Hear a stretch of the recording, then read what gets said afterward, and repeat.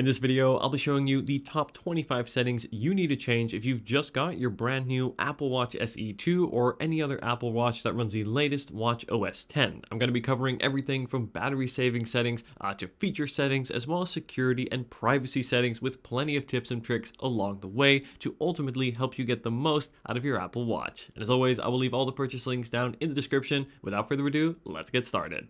Alright, so to start, I want to show you the top battery saving settings, as well as a few tips and tricks, as I get a lot of questions of people asking me how I get my Apple Watch to last me all day, even a day and a half, without turning off all these smart features that make this watch so great. So let me show you how I do this, and this starts with charging. So for this first setting, we're going to jump into settings, and then we're going to scroll down to where we find battery, tap on that.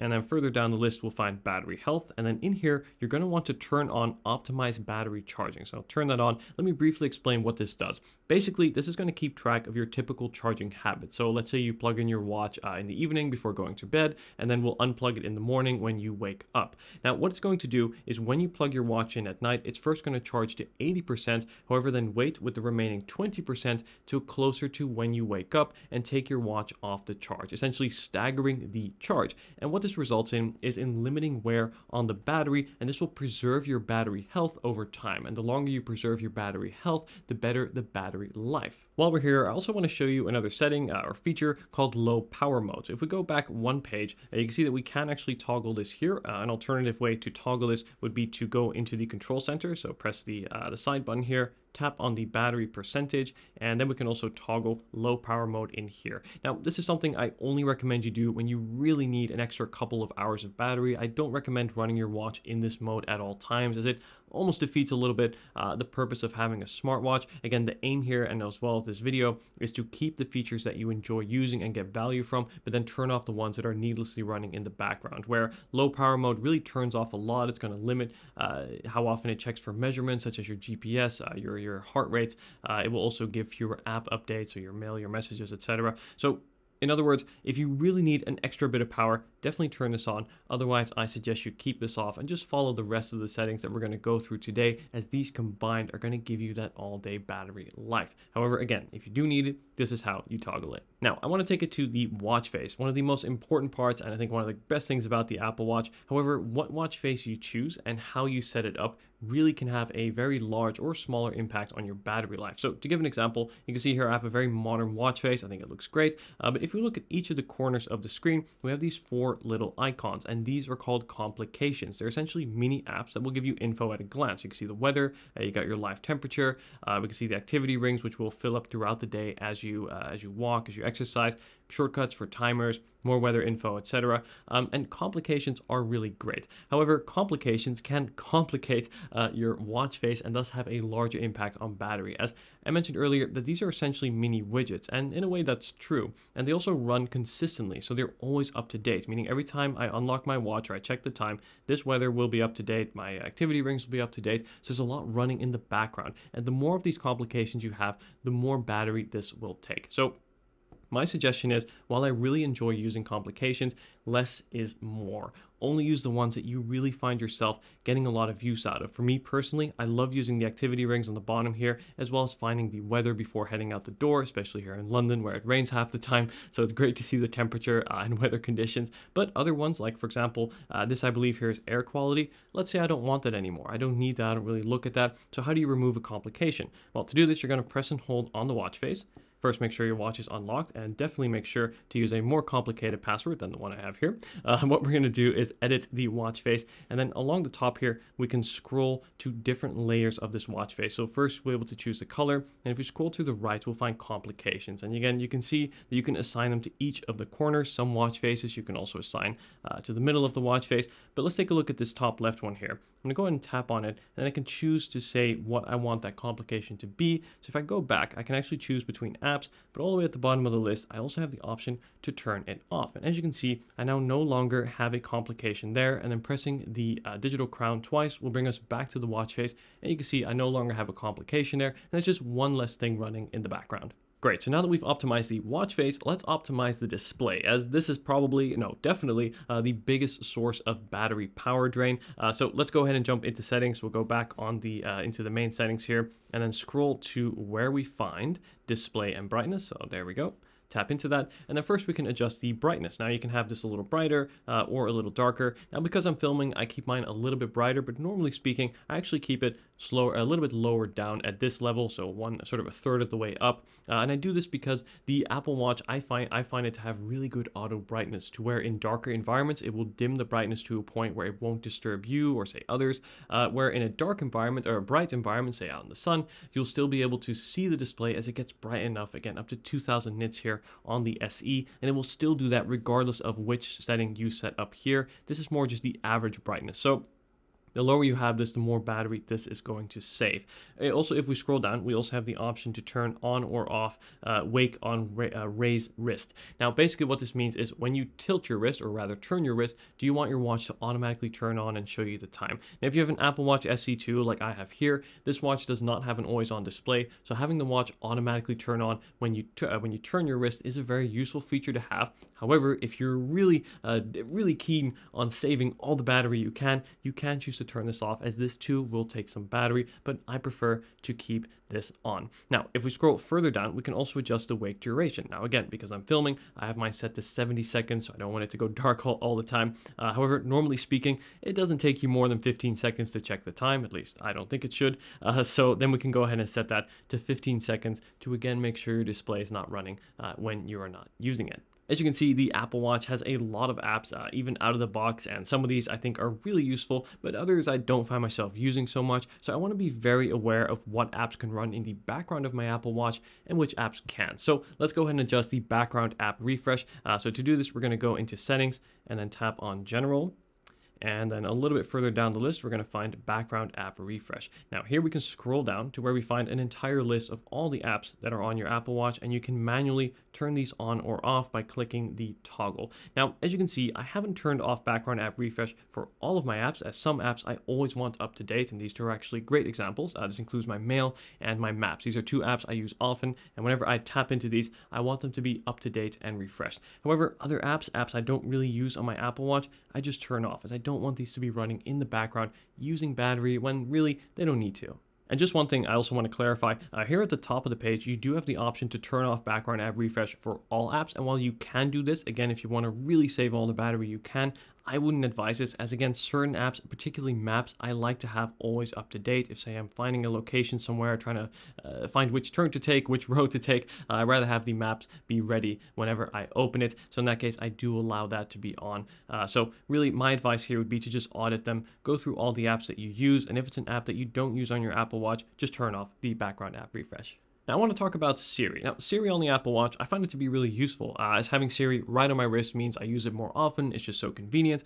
Set a timer while I'm cooking, or create a calendar event, set a reminder, etc. However, how you use Siri really matters, especially when it comes to battery. So if we're going to take a look here in settings, we're going to scroll down to where we find Siri, and then as you can see, on your Apple Watch, you'll probably have this first setting turned on, and that is called Listen For. And what this basically means is your Apple Watch is going to be constantly listening for the activation phrase. I'm not going to read them out loud to trigger your smart assistants. However, basically, when you say any of these activation phrases, Siri will automatically start and be ready to take a command. Now, from one hand, this is useful because it's a hands-free way to access Siri. However, this also means that your watch is going to be constantly listening for that activation phrase. It's going to be using the microphone and always running in the background. Again, something that really takes a lot of battery over time. My suggestion instead is to turn this feature off and instead to use Siri or activate Siri rather, by pressing the digital crown. You can see if I press it here on the side, what's the weather?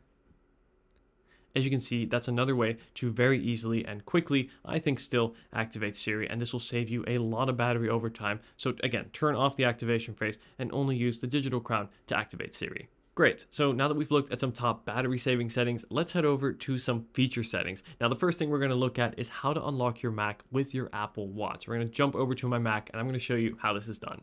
All right, so on your Mac, first you're going to want to go to System Settings, and then along the list on the left-hand side, we're going to scroll down to where you find Touch ID and Password. And then along the bottom of this page, you should find your Apple Watch listed. If it is not listed, make sure your Apple Watch is on the same Wi-Fi and also linked to the same Apple ID as your Mac. Once you found your Apple Watch, just click the toggle here on the right-hand side, and then from here on, your Mac will automatically unlock when it detects your Apple Watch is near. And even better than that, when you walk away from your Mac or say from your desk, it will also automatically then lock. This is super convenient, and again, gives you the convenience of not having to type in your password, but still gives you the security of knowing that your Mac won't just unlock if anyone comes close, only when you do.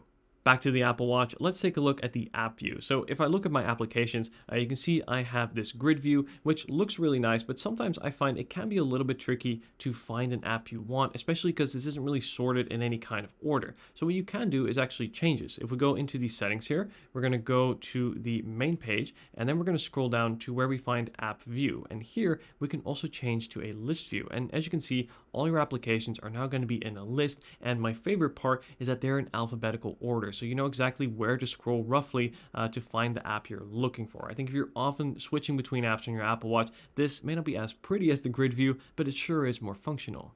Speaking of functional, let me show you how to adjust the text size on your Apple Watch. This is a feature I immediately change, one of the many things I immediately change when I get a new watch. So to do this, we're going to go into settings and then scroll to where we find display and brightness, and then tap on text size. Now, by default, you're going to be right in the middle, and we'll show you here with a preview on the bottom what your text size will look like. And you can choose to make this larger or also smaller. Now, personally, I like to make mine a little bit smaller. As you can see, the smaller the text is, the more words will fit per line, and also the more lines can be shown at a time on your Apple Watch. So for example, I like to preview emails or messages on my watch, and I find it annoying to always have to scroll, so having the text be a little bit smaller makes it just more readable as opposed to having it larger. Of course, on the other hand, if you do wear glasses like me, or if you need a stronger prescription perhaps, then it can be great to also turn up the text size, as it'll make it more easy to read. But again, for now, as long as my eyes permit at least, I like to keep mine a little bit smaller. Something I find really handy on the Apple Watch, but that is actually off by default and you need to activate in settings, is having the ability to take a screenshot. So to do this, in settings, go into General, and then scroll to where we find screenshots. There it is. And then you're going to want to turn this on. Now, if you press and hold, or press rather, the digital crown and the side button, you'll see the screen flash and it will take a screenshot. This is super useful if you want to, I don't know, you have a good new record for your latest run and you want to take a screenshot to save that new high score. You can go ahead and do so by enabling this setting. Now, screenshots are saved in your photo gallery on your iPhone, again, making it super convenient to view, access, and share from there. Speaking of running, let's take a look at the Activities apps. Now, one of the things I love most about the Apple Watch is how it encourages me to move more throughout the day, and the Activity app is a big part of that. However, I do think the Activity app does have sometimes one too many notifications. Not only does this affect your battery life, but also your attention. Basically, when my Apple Watch goes off, I want to know it is something important. So, for example, the stand reminders is something I really like. I often sit at the desk writing videos or researching or editing videos like this one. So when I sit for more than, I think, 50 minutes a day, 50 minutes, it will warn me, or essentially remind me, to stand for the next minute or so, and I find this to be really useful. However, other things like daily coaching or goal completions, these I turn off. I find that to be a little bit much. I prefer to just look at the activity rings that I have on my watch face and see my progress throughout the day, rather than to always be reminded. So I suggest turning off these two notifications, but keeping on the stand reminders. And again, the more you turn off, the more battery you're going to save here too. One feature I also immediately turn off on any Apple Watch is automatic downloads from the App Store, as I don't want all of my apps from my phone to be filling up storage on my Apple Watch, especially because the Apple Watch doesn't have all that much storage to begin with. So to disable this, in settings, we're going to scroll to where we find App Store, and you're going to turn off automatic downloads. This means that all the apps you have on your phone won't automatically be downloading a version of that app to the Apple Watch. One important distinction I do want to make, so I've had some questions about this, let's say, for example, I have Uber on my iPhone, but I don't want the Uber app to download on my Apple Watch. Does this mean I can still get notifications from Uber on my Apple Watch? Yes, it does. All the notifications on your iPhone will still come into your Apple Watch, again, unless you choose this differently in your settings, but you don't need the app on your Apple Watch to also get those notifications. The same thing can be said for WhatsApp. WhatsApp, unfortunately, does not have an app for the Apple Watch, but I still get my WhatsApp notifications within the Apple Watch. So turn this off. Beneath that, I do recommend you turn on automatic automatic updates. So for apps that you do have on your Apple Watch or that you specifically want there to be or want to be there, I do suggest you turn on automatic updates to always get the latest security updates and of course new features as well. A small feature I really like is using focus mode. Now, if you don't know what focus mode is, I've done a more in-depth guide on my iPhone, which I'll leave linked at the end of this video, which also shows you how to set up focus modes. But a setting here I want to show you is if you tap into this and we scroll down, you can also choose your focus mode here. But I think more importantly is you're going to want the focus mode to mirror to what is set on your iPhone. So for example, if say I'm filming, I often set my work focus mode, and I want that to be the case on my Apple Watch too. So this won't just silent notifications on my iPhone, but also on my watch. All right, this next one here is for my fellow left-handed people. I'm going to show you how to change the orientation of your watch. So to do this in settings, we're going to tap on general and then go into orientation. Now, as someone who's left-handed, I wear my watch normally on my right hand. However, if I were to do so, the digital crown would be placed here. And this means that if my watch is on my wrist, I would have to go across the screen to touch the digital crown, often blocking the content I'm trying to view. So my suggestion is if you do wear your watch on the right wrist like I do, again, if you're probably, as you probably do if you're left-handed, you can then turn your watch around, so rotate it so that the digital crown sits on the lower left, and this means you don't have to cover your screen while you're trying to access your watch. Now I want to show you some really essential security and privacy settings. First thing we're going to do is disable analytics and improvements. Now to do this, we're going to tap on privacy and security, scroll down to where we find analytics and improvements, and in here you want to turn off basically sharing analytics and improvements data with Apple. And what this means is your watch is going to share less data with Apple, and at the same time it's also going to save you battery, as battery is used. Of course, it'll take battery to collect this data and then send it over to Apple. This will be done via Wi-Fi. So having this off not only gives you a little bit extra privacy, but also saves you some battery. A big reason why many members in my family have the Apple Watch, it is for the SOS and safety features, namely fall detection and crash detection. But you're going to want to make sure that these are activated to really get the most out of these. So in settings, if we tap on SOS, for example here, let's take a look at fall detection, and by default, this will be on, however, only during workouts. You also have the option to turn this to always on, and this is something that I definitely recommend you do just because you never know when you may fall. Yes, a workout, it may be more likely, but if you're already wearing the Apple Watch, why not have this always running? And the same thing can be said for crash detection, another feature I definitely recommend you turn on, so make sure this is on if it is not on already.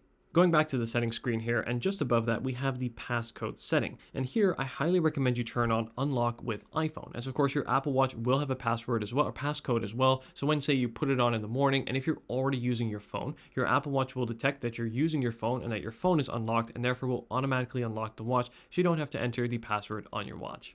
Scrolling further down, we have another setting that I highly recommend you turn on. If you've seen my iPhone videos, I always use this on my iPhone too, and I do the same on my Apple Watch, and that is called erase data. Now, let's say your Apple Watch is lost or stolen. Chances are the person that finds it is going to try to get their way in by guessing your password. This means that after 10 failed attempts, your watch will erase itself. So this means that basically when your watch is lost and no longer safe, your data still is, as you can always find it backed up in iCloud, and this means that this watch will no longer have your data.